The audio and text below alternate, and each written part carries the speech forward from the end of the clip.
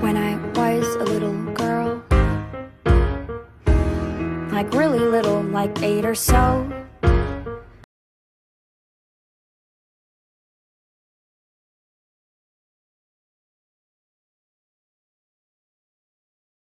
I was playing in my father's study, a place in the house I wasn't supposed to go. My father fancied himself a sailor. His study was filled with nautical decor. He kept a boat in the bottle on the top of a shelf, and it shattered on the ground when I slammed the door.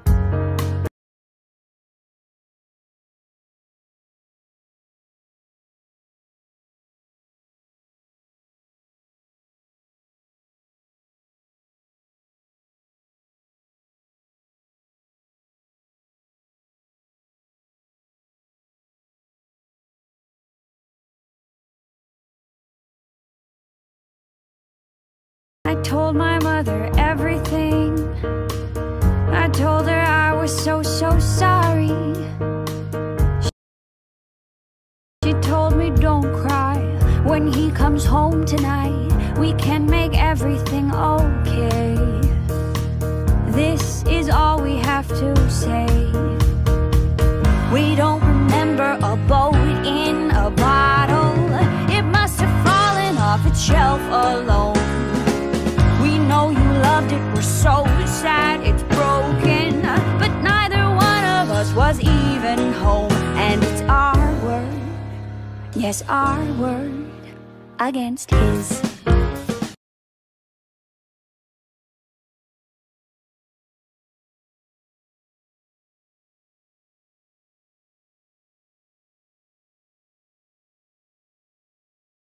So I hid screw-ups from my father,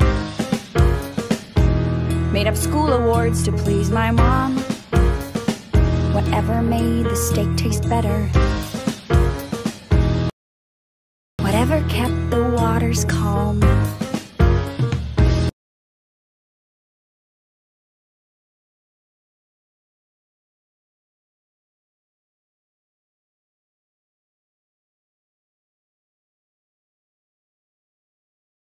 I was told to keep their secrets, and in turn they'd keep mine. As I got older, I got dumber. I couldn't help but cross the line. 3 times I nearly wrecked my life. 3 times I nearly came to ruin. 3 times went crying to my parents, who said they'd make it go away. Yes, this is all we had to say. We never rented a house in Sedona. We didn't see Camille the day she died. We haven't been on our boat in some years now, so we don't care what you found inside. And it's our word, yes, our word. It's our word, yes, our word against theirs.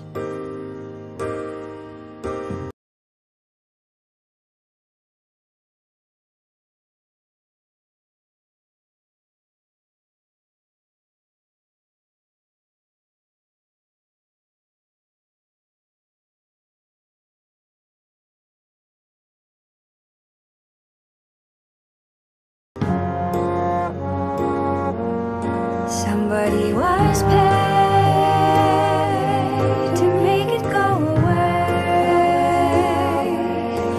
Everyone was paid to make the problems go away. Doesn't matter who gets screwed or who is blamed.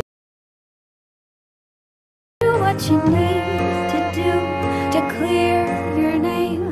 And inconvenient truth can be easily erased.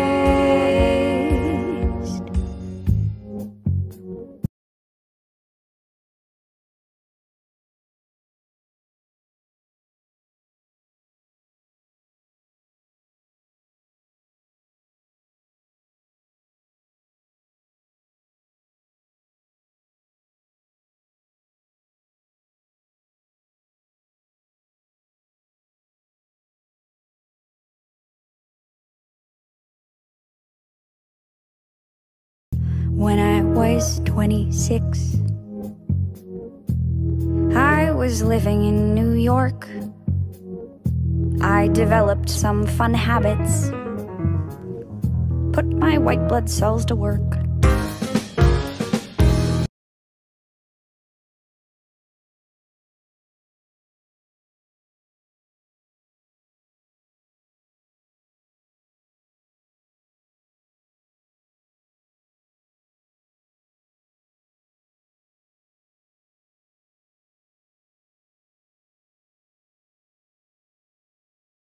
I remember it so clearly.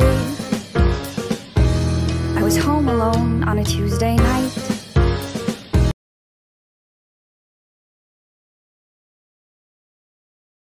To level out, I popped some downers.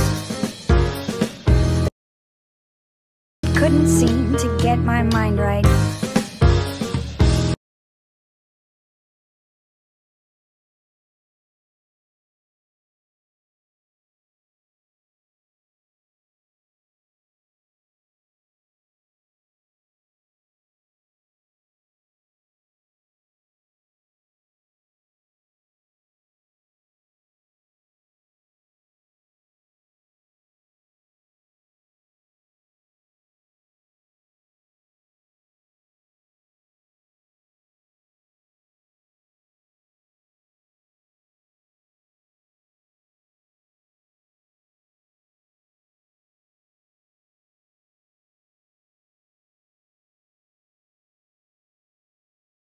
I drew a bath and slipped into it.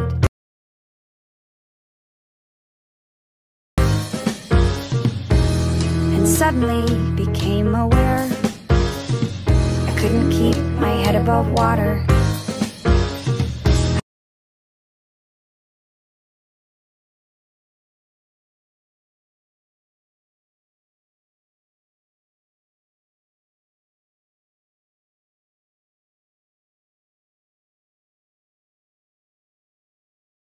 I took a final gasp of air.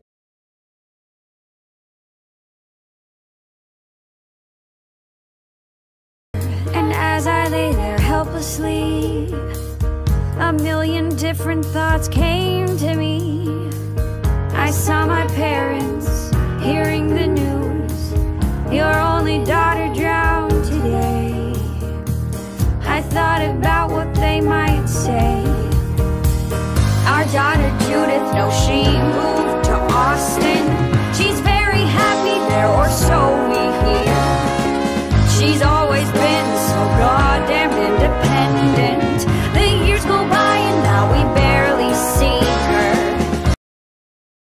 Our daughter Judith, you must be mistaken. You mean the girl we raised as if our own. We loved her so much she felt like our child, but eventually we had to send her home.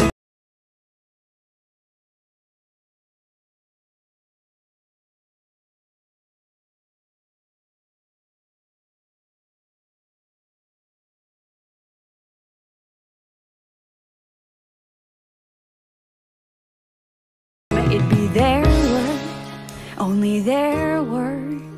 It'd be their word, only their word. On its own.